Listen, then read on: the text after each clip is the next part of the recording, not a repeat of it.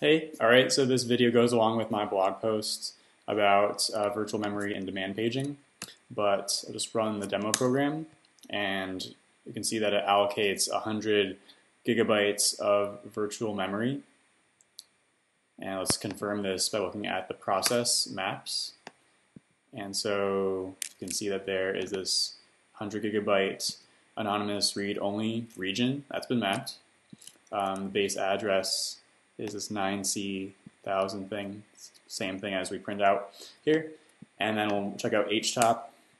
HTOP says that we have 100 gigabytes of virtual memory allocated, 154 minor faults.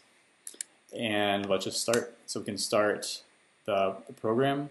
So now it's going to go through and actually, going to go through touch the first byte of every page. It's going to do a read. And so the whole point is that each of these reads actually is backed by the same zero page. And so this is actually not going to incur a lot of memory overhead. And so we should actually be able to touch every page of that 100 gigabyte space.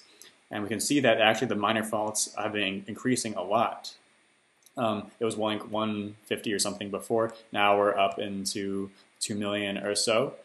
So that confirms that we are actually touching each of those pages, which is triggering a minor fault, which is faulting back to the zero page, which is shared amongst every single page of those 100 gigabytes. And so it doesn't actually incur a lot of physical memory overhead.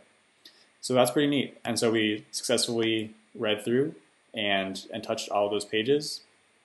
And yeah, that's pretty much it.